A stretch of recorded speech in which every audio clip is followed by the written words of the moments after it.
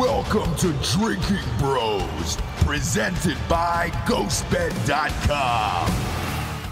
Next up, November 6, 2012, voters in Colorado and Washington vote to legalize recreational marijuana. Some of the first states to do so. How long until you think the entire country flips to legalize marijuana? I think within 5 years, I think there'll be a big backlash against it because they made fun of me in my custody trial like 3 years ago. They go, so you believe George Soros is weaponizing the marijuana to brain damage everybody? And I said, no, that's the media spin. Marijuana is 20, 30 times stronger than it used to be, kind of like fentanyl's 50 times stronger than heroin. And I know a lot of people, it's ruined their lives, people that have gone schizophrenic because they're smoking really strong weed. Some people are going to have a heart attack and are aggressive because they're not smoking weed. Mm-hmm. It helps some people that work all day and go home and smoke a couple hits at night. I get it. I'm for decriminalization. But my God, it's turning people into zombies. And in this spectator world where productivity's down, people are getting lazy, it's definitely a gateway because now they're spiking it with all sorts of weird stuff. I know a lot of people who've lost family members. Some of your guys you work with, have lost, one of them lost his girlfriend because a vape of marijuana or of THC was spiked with fentanyl. Killed her, boom. I know my lawyer's son just died because he thought it was heroin and it was fentanyl. Killed him deader than a hammer. And so I know a bunch of people have died from this stuff. And so now they've made it so strong that it really, because used to, okay, they had marijuana listed as a hallucinogen and as this really high-scheduled drug. Well, now it really is. I mean, I had Joey Diaz one time at a fight like 10 years ago in Houston with Joe Rogan. He goes, here, eat this cookie. He goes, oh, it's only so many grams. I eat it. I'm thinking, okay, I'll have, and literally, I was there for like 6 hours of the fights. I was watching the preliminaries. I was going to go hang out with them backstage and stuff. I didn't. I couldn't get up. It's one of the only times in my life I almost pissed my pants. And about 6 hours into it, I'm like able to get up and get to the bathroom, and my bladder was about to burst. And I mean, I'm a pretty strong guy. I literally couldn't. I was stoned for 3 days off that cookie. Well, there are people just gobbling stuff. And I've talked to like Joey Diaz. He's like, yeah, that was a pretty big one. Sometimes I eat 2 or 3 of those a day if I want to. And I literally couldn't walk. So this is weaponized. And it's not marijuana anymore, ladies and gentlemen.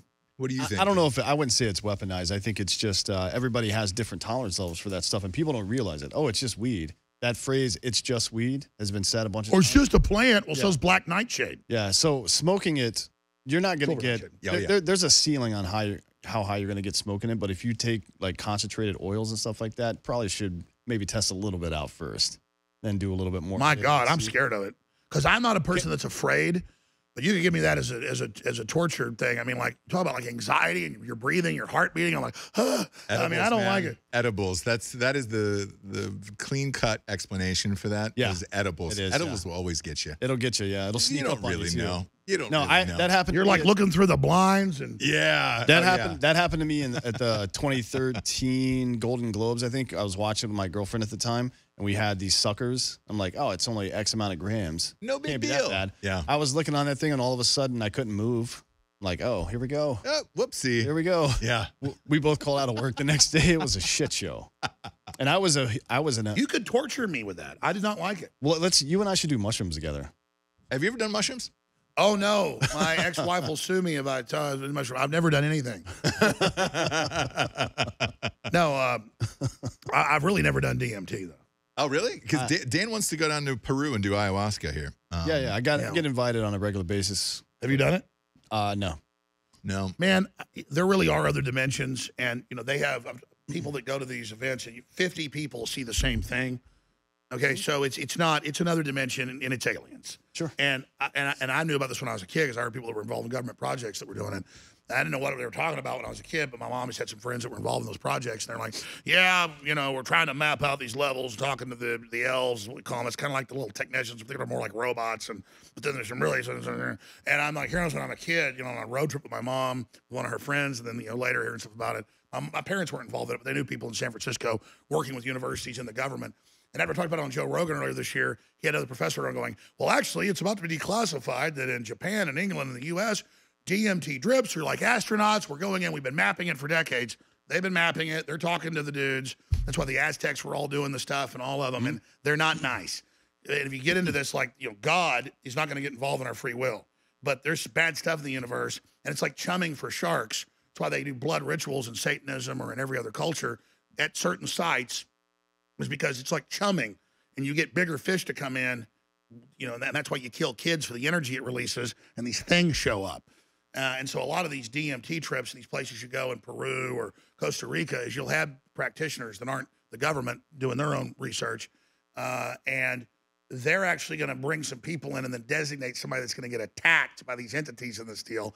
And that person will never be normal again. That's why they have you sign all the waiver forms. So they're doing black magic. They're getting you in to attack certain, people will see like 50 things attack one dude. And that's because you're really seeing Satanism going on, and you're seeing aliens. So you want to see aliens, go take DMT. Yeah, I'm going to. That was the best endorsement for it I've ever heard. It is. That's the coolest shit I've ever heard in my life. Well, I'm not going to take it because really. I'm not going to put myself willingly into that deal. I got Jesus. Let me pitch you something. let me. He's the big deep state transmission. I'm already covered. Let me pitch you something. I've got sight into all that without turning myself into that dimension. Let me pitch you something. Yep. I want to do an animated series as you as a child. Oh, it'd be so good. It's Alex Jones as a child, just going through your everyday life. Yes.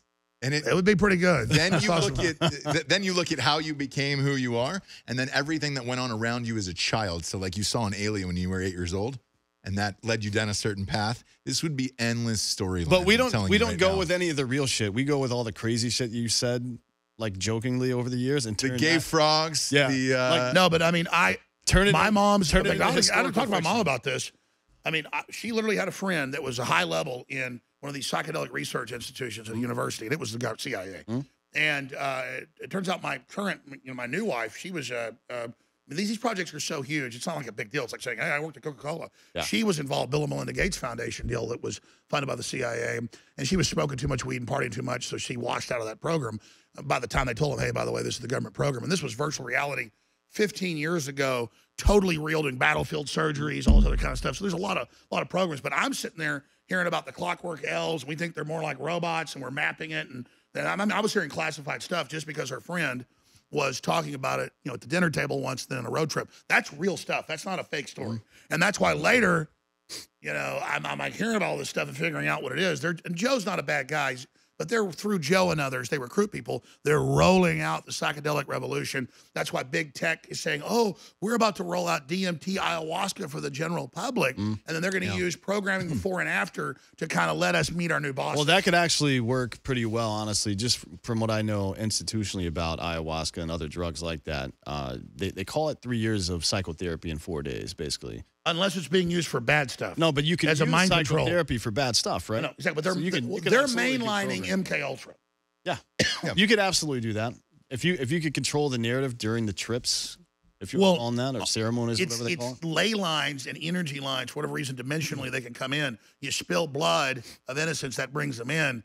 And so, I mean, so the big thing is they're trying to up who they're talking to, trying to get information, which then they're able to then reconstruct here. So the aliens aren't giving us the technology. In fact, these are lower level things.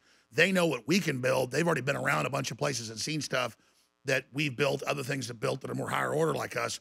We're just at an embryonic level. So they're basically like attacking eggs on the seabed right now.